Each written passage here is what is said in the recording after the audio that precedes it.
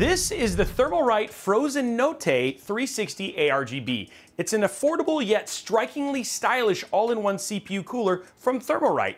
It has a price that'll freeze you in your tracks, but does it perform well enough to not leave you in the cold? Well, that's what we're gonna find out right here, right now on Robeytech. Let's get this out of the way first. What exactly is a Notte and why is it frozen? That question stumped more than one member of our team, so we turned to our dear old professor Google for the answer. It turns out that Notte translates to night in Italian. So we actually are working with the Thermalright Frozen Night. So if you're into cold nights, it sounds like Thermalright is ready to tuck your CPU in for a long winter's nap with this AIO. On the surface, the cooler appears to be a compelling option for budget builders, and it even has options in either white or black. So no matter which side of the monochrome you fall on, Thermalright has got you covered. Or better put, they have your aesthetic covered, because even though the hardware is black or white, this is a cooler that embraces RGB in a big way. The fans on the Frozen Notte are RGB equipped and can even be customized using software from your motherboard that you probably already have. Its pump head goes a step further with a dual RGB light ring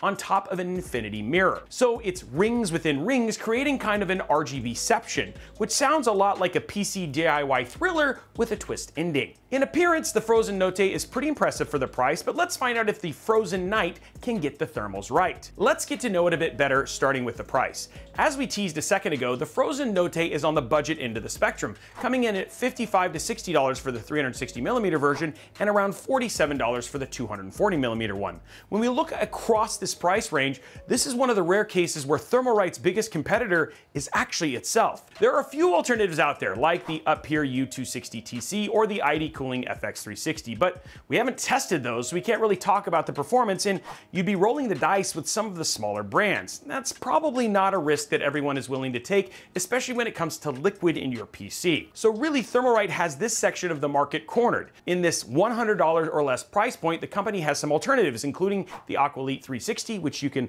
watch our review of right here. While we do like to see diversity and competition at every level, the Frozen Notte offers some competitive features for its asking price, even if there isn't a lot of competition here. I mean, it's a 360mm AIO with plenty of RGB that can bump the aesthetics of your PC up to the next level, if you're into RGB and infinity mirrors. Now, I mentioned the infinity mirror on the pump head earlier, but there's more to this story. What we would typically think of as the pump head or the CPU block, it doesn't actually house the pump.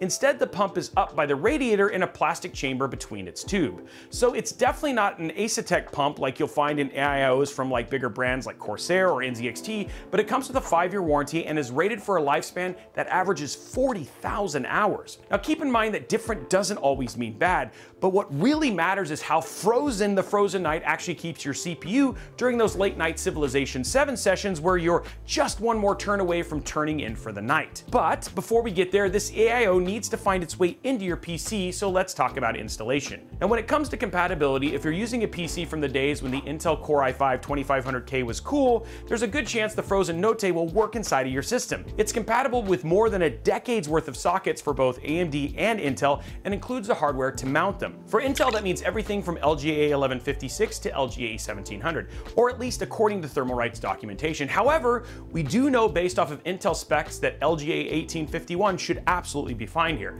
This means it can cool everything from the Core i7-860 to the latest Core Ultra 200S processors. For AMD, the Frozen Notte covers everything from the FM1 socket in the grand old days of Athlon all the way to the latest AM5 socket. And for everyone keeping track, that's 16 years of support for Intel and 14 for AMD. So it's safe to say that this cooler will work in your system. That is if your 16-year-old PC case can actually support a 360mm AIO. Now when we added the Frozen Notte to our test bench, installation went smoothly, but there are definitely some considerations we discovered if you're a new builder. Now the Frozen Notte comes with thermal paste, which is a nice addition, but you'll have to add it yourself. Now if you're a builder taking on your first system, there's something to be said for pre-applied thermal paste on other AIOs to keep things simple, but we understand the extra step that can add overall production costs. As for the fans, they do come pre-installed, which saves you a few minutes compared to installing them yourself. However, between daisy chaining all of the RGB cables and each fan to the splitter, cable managing is kind of a necessity and is going to take some time. Now the hardware to mount to your motherboard snaps onto the water block with a twist and lock system, which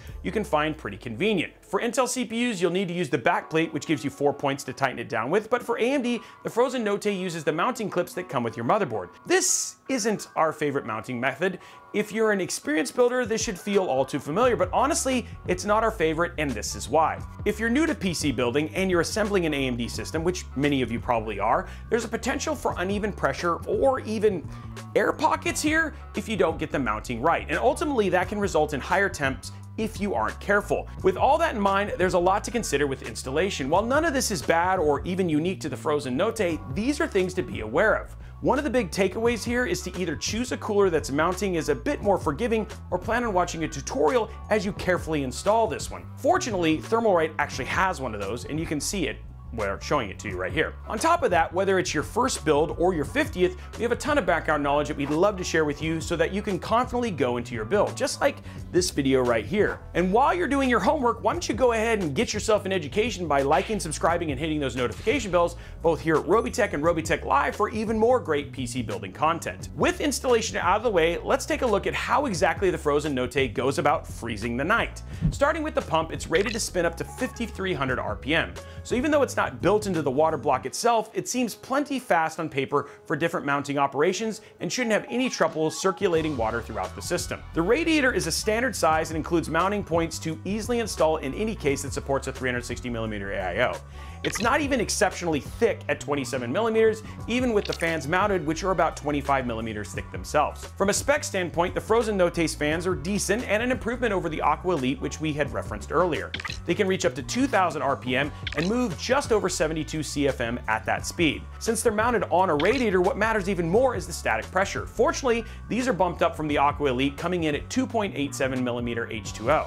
While these aren't class-leading numbers, they aren't bad for what you're paying for, and on paper, they look like enough to keep an even high-performance CPU cool. But like installation, things aren't as simple as they seem written out on a product page. So quality, pricing, and blingy RGB might be enough to make a good first impression, but even the best-looking AIO isn't worth that much if it doesn't do its job well. So let's talk about how it performs. As a reminder, we test all of our AIOs in Intel and AMD test benches using mid-range CPUs to represent mainstream systems on both platforms. For Intel, we used a Core i7-14700K, and for AMD, a Ryzen 7 7700X. Other components in both systems are evenly matched, and the same tests are run on each so you can make the best decision for your processor of choice. Starting with Intel, the Frozen Notte offered good results considering how low cost it is. It's squarely felt in the middle of the pack for an idle temperature averaging just below 28 degrees Celsius, but it climbed the rankings in the right direction once we turned up the heat. Under load testing, we recorded average temperatures just below 80 degrees Celsius, putting it a few degrees below the slightly cheaper Thermalright Aqua Elite 360 and only a degree warmer than the popular and 5 times more expensive NZXT Kraken Elite. And with where it lands on charts, it might provide some potential for light overclocking. In Cinebench, the results are much the same. Now, margins are obviously tight on this test, but with a score of 33,650, that score puts the Frozen Notte in the top 5 of nearly 24 AIOs we've tested on the bench. Those results are impressive for a $60 cooler, but will it win any awards for its power draw? With readings showing almost 4 watts at idle and slightly over 236 watts under load, it doesn't do too bad for itself, but it's not winning any medals. In gaming, the Frozen Notte has a bit more chill. In our test, it averaged just under 50 degrees, which is well below the thermal limits of the 14700K. These numbers sandwiched it in between coolers like the Arctic Liquid Freezer 3 Black and the Lian HydroShift 360S. Overall performance on Intel is in the middle of the road in comparison to other AIOs, so much so that it almost got cited for jaywalking. However, when we shift to AMD, things got strange with the Frozen Notte. Performance is both inconsistent and notably worse than on Intel, despite running at a lower wattage. Things started with a decent average temp under 38 degrees Celsius while idle, which is in line with what we would expect from an AIO that's not being taxed on the platform. But putting our 7700X under pressure turned things on their head with the worst result we've seen from an AIO with our current benchmark setup. Pushed to its limit, the Frozen Notte allowed our 7700X to reach an average temperature just below 93 degrees Celsius, which approaches TJ Maxx like a zealous shopper from a Christmas bonus burning a hole in their pocket. And yes, we did check to make sure it was properly seated, we retested over and over again, these were just the numbers. While seeing these temps on a 7000 series CPU is not unusual, these results are definitely on the warm side under load. For comparison's sakes, Thermalright's own Aqua Elite, which you can pick up for right around the same price, was nearly 6 degrees cooler. Then when we looked at Cinebench, the Frozen Notte goes right back to the middle of the pack. In our Cinebench run, it earned a score of 19,560. That landed the Frozen Notte a hair breadths away from the Aqua Elite, but this is a crowded chart when we look at the scores. Gaming on AMD resulted in higher temps as well, but well below the point of concern here. Average temperatures essentially tied with the Fractal Lumen and the Aqua Elite, but the Frozen Notte did pull slightly higher temperatures overall. Rounding out our data with power draw, the Frozen Notte kept its midfield position against all-in-one coolers. It's electrifyingly average with an idle draw averaging just below 26 watts and full load jumping to just over 144 watts. For gaming, it split the difference, drawing just above 76 watts. Now, all of that heat generated falls to the Radiator fans, but will the fan and pump noise make the Frozen night a silent one? That's the question, and by popular demand, answering it's becoming a regular part of our testing. Remember, the Frozen Notte's fans do work hard, and they have a max speed of 2000 RPM, which you might expect them to blow like a winter's gale, but instead, it's more like a bluster that fades into the background when you turn the volume up a couple of notches. At 50% speed, similar to what you'd see from gaming or day-to-day use, they're a bit higher than average, measuring just under 50 decibels. At full speed, which you'll probably be running if you're running an AMD CPU under load, then you're basically going to be looking at around 65 decibels, which is right in the middle of our data. So you're looking at noise levels between a quiet conversation and flushing of a toilet, which I really do hope are two separate events. In other words, you'll be hearing these fans at 100% speed, but if you're gaming or doing a mixed workload, they probably won't be peaking and you probably won't be noticing them any more than your case fans. So with energetically middling results like these, is the Thermalright Frozen Notte worth its price to ride? That's more complicated. If you're looking at the cost, its sub $60 price does a lot of heavy lifting to make it appear like a good value, and especially if you happen to be running an Intel CPU. We rank all of the coolers we test by their overall value using the formula that allows us to balance thermal results with pricing. Here's the fancy math. This gives us a dollars per degree of cooling value, which we can then score and compare.